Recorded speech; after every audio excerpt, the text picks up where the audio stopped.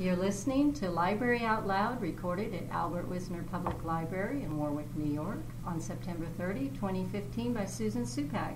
We're talking with comedians Will Durst and Johnny Steele, who, along with comic Larry Bubbles Brown, are the focus of a documentary featured at this year's Woodstock Film Festival called Three Still Standing, by Robert Campos and Donna Lo-Cicero. Johnny, could you tell us a little bit about the premise of the documentary?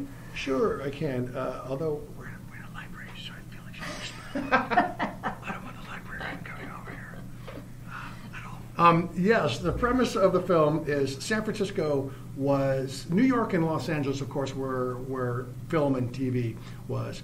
And a lot of comics went there. But San Francisco, along maybe with Boston a little bit, but San Francisco was the epicenter of inventive, groundbreaking comedy from the late 70s, probably to the early 90s. There's a lot of great comics today there, so I don't want to say only that period. But there was a huge boom. 4 clubs in the city, 6 or 8 outside, another 50 rooms within a 25, 30, 40-mile radius that you can drive to.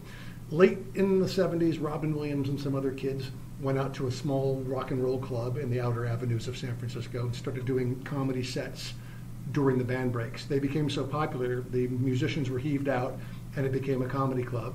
And other comedy clubs grew from that, and Robin was snagged off to do Mork and Mindy, and every comic in the country said, obviously things can happen there, obviously because of Robin Williams and Dana Carvey and all these other comics who are popular there, they do seem to buy a strange, alternative, artistic, groundbreaking brand of humor. So all these comics flocked there. This is about that boom, how it started, kind of how it died.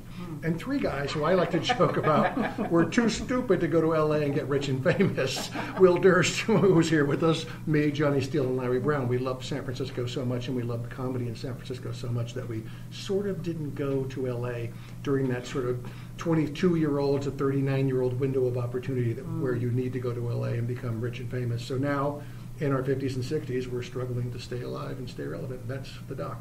All right. Well, Will, you have a marvelous quote from the documentary that says, comics are like blues musicians. We get better with age. Can you talk a little about that? Well, it's true of any artist, and comics are artists, and that was one of the things that Johnny was talking about San Francisco, that it, the city considered stand-up an art form. And when you do something long enough, you get better at it because you know all the things that can go wrong. You know, little tricks. You have such a backlog of material, and nothing phases you anymore. And your confidence in pretty much any situation is pretty high. So that's one of the things, and because of today's youth-based culture, which we baby boomers helped create, so it's one of those hoist on your own petard things. But we're kind of been disposed of, except for little niche markets. And fortunately, San Francisco, because we spent so much time there, we didn't go to LA, we didn't go to New York, so we spent time in San Francisco. So we kind of have residual draws for people who were frequenting the comedy clubs back at the time. They know who we are. They know our names. They know what to expect. And they will come out to theaters. They won't necessarily go back to comedy clubs because the comedy clubs speak to their own generation. The average age of the audience of a comedy club is 18 to 35. Is now, has been, forever shall be. Amen. And so it's marketed to those young people, and it's frequented by those young people, and they want to see comics. They don't want to see me on stage. I can still make them laugh. Johnny can still make them laugh. But, as soon as they see my little gray beard on stage, oh, give it up, Grandpa, It's partly that, and it's partly that what the clubs want to draw is this younger audience, because I've seen the sort of demographic studies on this. They go out more frequently. Somewhere between, at around 21, people start going out once a week, and then twice a week, and then 3 times a week. And then somewhere around late 20s, early 30s, they're going out 4.5 times a week. And when they go out, they're having 3 or 4 or 5 drinks.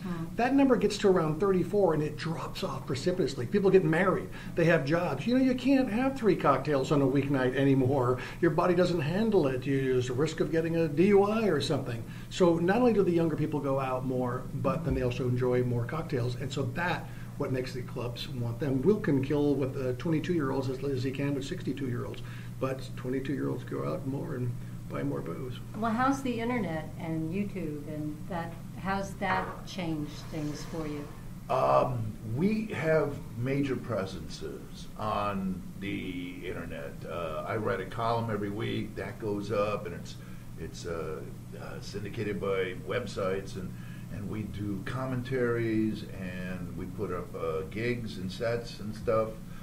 But the kids are so conversant with the internet. You know, the social media thing to them is beyond second nature. It's instinct, and for us, it's for me, it's a grind doing Facebook every day. I don't care about me. You know, it's all me, and my thing is observations about, you know, making fun and mocking and scoffing and taunting the rich and famous. You know, I don't care about me. And whatever medium we're using, we're still trying to draw 50 and 60-year-olds out of their beautiful homes on a rainy night. I mean, the Woodstock Film Festival people are so lovely. They put me in a house. I'm a guitar player. They put me in a house of a professional musician. I walk in. There are like $8,000 worth of guitars, and the note from the guy was, let Johnny play them. My wife had to drag me out of the house today. Yeah. We have a bottle of wine. I've got 22 guitars. So this is what you're fighting. Younger people, you know, they live 9 to an apartment, and they want to go out, and they're single, and they're chasing members of the opposite sex or the same sex, whatever you're into. I don't really care.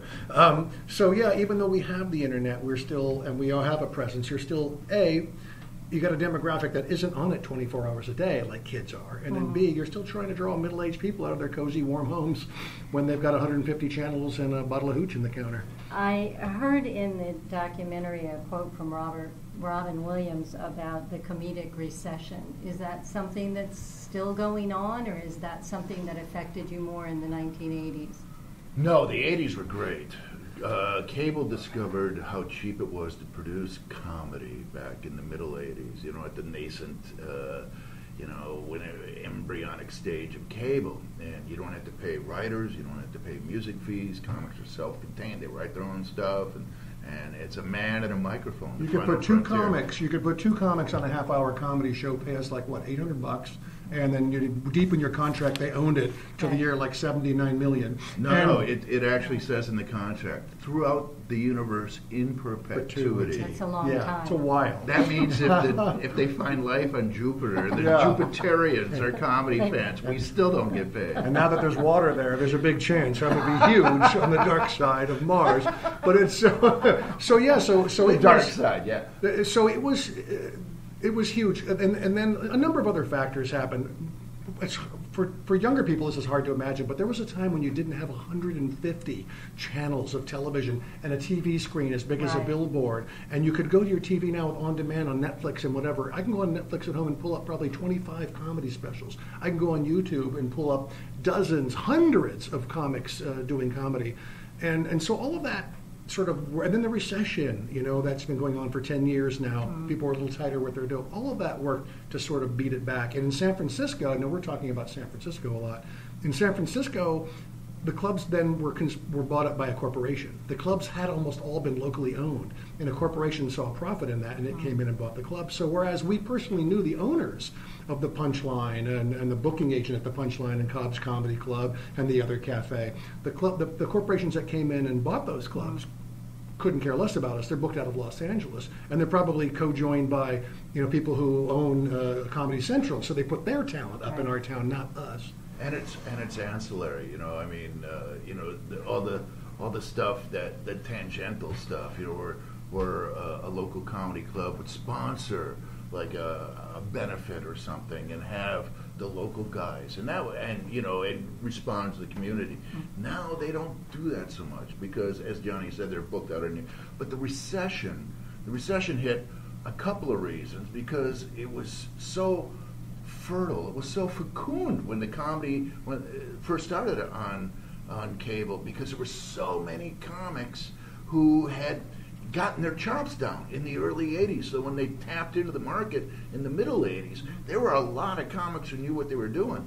And then they cycled through all the guys who knew what they were doing, and then they started because the popularity of comedy brought a lot of new people in, and these kids didn't have time to cure on the road, and they were doing all the same stuff, and it was kind of, they all look alike, they all want to be Seinfeld, they all want to be sweater comics, and they all sound alike, and then there was a dip, and then there was another comeback, because it's all waves.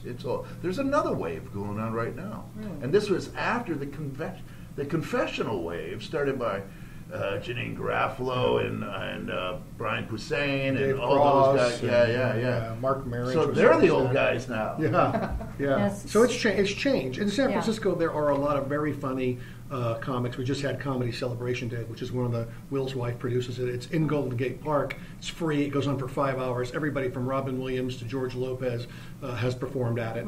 And I watched the first half of the show was young comics, and some of them are very inventive and very funny. The difference is there isn't any commercial aspect to it anymore. I don't think these kids are making a living, and I don't think anybody is coming to town from the Montreal Comedy Festival to look at them and take them out on the road. So sort of the commercial end of the business of San Francisco comedy has sort of fallen out. I don't think you can move there, be funny, work on your chops for 2 years, and then suddenly start making a living anymore. I don't think so. So what would be your advice to a young person who wants to be a comic I today? say get a job in the library trades. The library industries is where you need.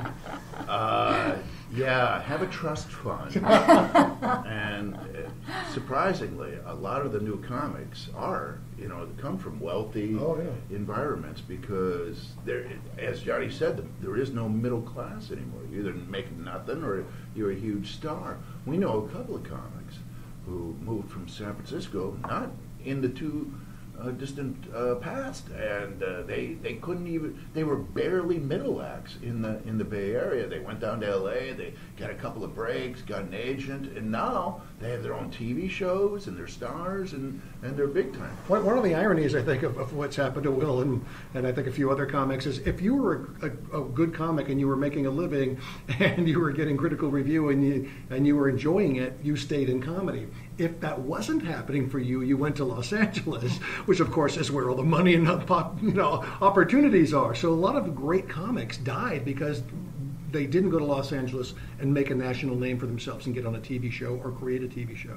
And so when the waters receded a little bit, they were left on the shore to be, dehydrated or plucked by a seagull. So you're working now, you're finishing up on this, you finished up with the documentary that you are both... Three Still Standing. They'll kill us if we don't remember to say that. Three Still Standing. And where are you going to next? What are your plans next? We have been... Plans? Playoffs! Playoffs! Oh, yeah, oops. Three Still Standing. This marks almost a month to the month of a year of film festivals. We started at the Mill Valley Film Festival in early October of last year. We're so lucky to be invited to the Woodstock Film Festival, and I think this is our last. Film festivals are great. I love them, but you've got to eventually get your butt into theaters, because film festivals, what they sort of like is they're offering the exclusivity of these films are not available outside film festivals. Which is great for film festival goers, but every time we perform somewhere, people say, "You guys are real funny. Now, is there some kind of movie? Where can we see it?" And we're like, "It's not available." Well, this seems like an odd marketing plan. And we're like, "Well, I think you're right. Doesn't make much sense. We're out pushing a new product. When's it available? We're not sure. Maybe never." So next week, we actually premiere for the first time for a week in one of San Francisco's coolest art house in the heart of the Mission District, which is sort of the hipster neighborhood in town. The Roxy Theater, Three Still Standing, starts on Friday, October 9th. And after that, we just start spiraling further and further out of the San Francisco. Or down. No, not down. No, Marin, Santa Cruz, San Jose. These are big towns with big moneyed people. So that's what we're doing. And we're all, of course, working on separate projects individually as well. But that's the future of the film. Well, thank you very much. So that's Will Durst and Johnny Steele, who are starring in the documentary Three Still Standing that's showing at the Woodstock Film Festival. Thank you so much. You promised me that these overdue fines would be eliminated if I came on. Is that right? Who should I talk to about that? Thank you, Susan Supak. Yoo-hoo! Supak, no T. No, Supak. you got it.